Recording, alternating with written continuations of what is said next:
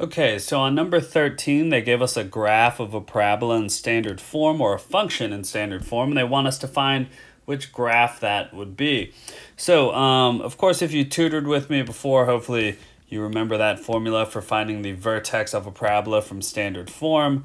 And so if you do, then it would just be -4 over 2 times -1, which would be +2. So then we know that our vertex would be at 2. So that eliminates A, that eliminates C, that eliminates B, and in fact it must be D because the x value of the vertex is 2. So if we needed to, we could have plugged 2 back in to find the y value of the vertex, but it ended up that we didn't need it.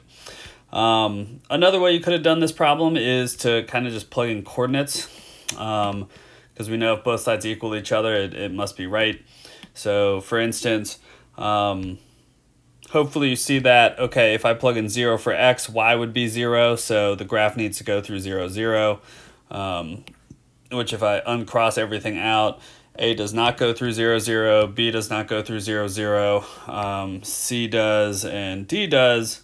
So then I would just pick another coordinate, maybe like 2, 4 from this one and see if it works. And that would be 4 equals -4 plus 8, and that checks out, so that's true, so then D would be the answer. So that's another way you could kind of finagle your way to